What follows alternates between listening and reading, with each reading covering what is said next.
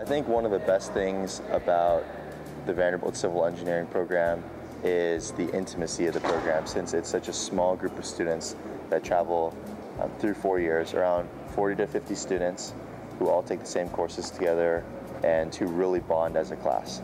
We leave our doors open, and so when students walk by, if they have a question, it may be a question about their class, it may be a question about a job, it may be a question just about life, and students feel really comfortable coming in and talking to professors. A lot of students have really developed these strong relationships with their professors, which is something that you don't see at a lot of schools, and it's been one of the most rewarding opportunities here at Vanderbilt.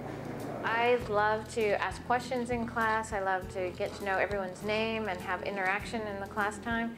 And so having the smaller class size really fits my style of teaching. That's one of the things that the faculty does very well, is they really encourage their students to stay with it, and they're always there when we need a helping hand or some words of wisdom.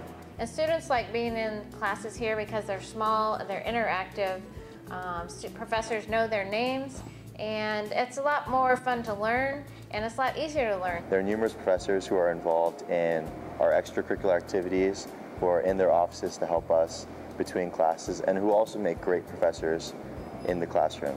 In addition, during the summer, a lot of them have research opportunities which you can ask about and participate in. Student advising at Vanderbilt and the Department of Civil Engineering in particular, I think, is a unique aspect of Vanderbilt's experience. Students are assigned to an advisor their freshman year, and the advisor is always a full-time faculty member in the department, and the students stay with that advisor their entire career at Vanderbilt. My favorite advisor would have to be Dr. Abkowitz. I was struggling with engineering my first year and wasn't doing very well in my general classes, and he was the one that actually encouraged me to meet with the Dean of Engineering. And after meeting with Dean Overholser and hearing that I wasn't doing as badly as I thought, and that I would actually get into some real engineering classes in the following semester, I stayed with it for another semester, and that's been a great decision. I've absolutely loved the rest of my time here. The goal of the advisor at Vanderbilt is to help the students to maximize their opportunities while they're here and to meet their eventual career objectives. We try to blend application theory in such a way that the student is prepared either to go on to professional practice or to go on to graduate programs in civil and environmental engineering or professional degrees such as law.